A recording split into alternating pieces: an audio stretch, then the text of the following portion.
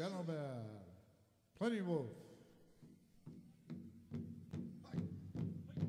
Anything would help, and those donations go to the White Hosrese Creek Council, which is a nonprofit that's designed to educate the next generation of Lakota children. It goes to the teachers as well as the children to read and write Lakota language, also read and write in English. It goes to traditional bead making, jewelry making, traditional ceremony with regalia, and to the ceremonies themselves. For those of you who've never been to a Lakota ceremony, they're not small.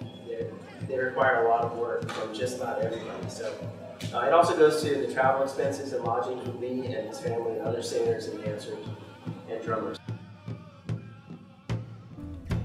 We have, I'm the spiritual advisor for a nonprofit that we created. It's called the White Hosrese Creek Council.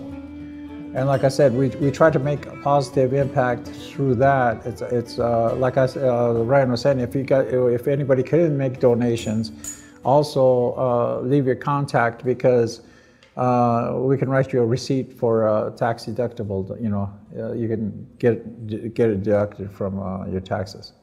It's a 501c3, so we look at everything and everybody as equal, you know. And I think it's just those ceremonies that you know, the difference is right there. But in life, in general, everybody's equal. An ant is equal to us. Nobody's better than anybody, and nobody's less than anybody. We all are equal, you know. The king across is equal to us. Little spider is equal to us, you know. He's got a right to live too. He's got a nachi, he's got a spirit, just like you know. But no, you can do that anywhere. You can walk outside this store, put a little bit of tobacco down, or if you don't have tobacco, and just say, hey, Creator, this is why I need help in this, you know. Or be like Ryan, he carries a little pouch full of tobacco.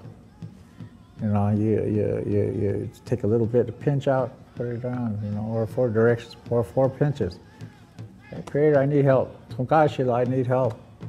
And I need help, or, you know, when somebody is having a hard time, help that person. They're going through a hard time.